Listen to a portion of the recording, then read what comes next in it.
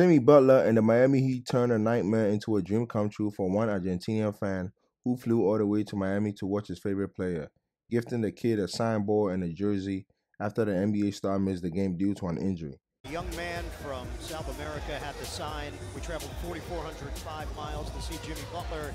Then he got informed by the usher that Jimmy Butler was not going to be playing. But at halftime, the Miami Heat made things right for Felipe, 12 years old, his sister Zoe. Jimmy Butler jersey, signed Miami basketball, picture with Gabe Vincent.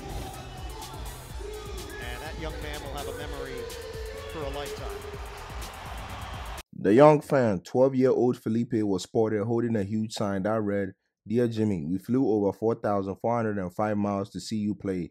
Can we get a photo or a big face coffee before the game?" But unfortunately, Butler was ruled out with a back injury. Cameras caught the moment with a young fan and his sister Zoe found out Jimmy will not be playing in Tuesday night's matchup against the Boston Celtics.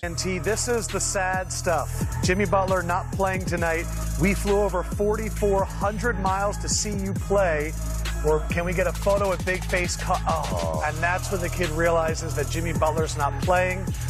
Jared Greenberg, tell Jimmy Butler to take a photo with this kid. Please, Jared, we gotta get it. But this story has an amazing ending because Jimmy Butler and the Miami Heat got wind of the kid's predicament and decided to hook him up with an even better experience. The Miami Heat gifted a fan with an autographed Miami Heat basketball and a new Jimmy Butler Nike Mashup Volume 2 authentic jersey and gave him an on-call access pass, which led to a photo with Miami Heat point guard Gabe Vincent. The young fan's incredible experience got even better.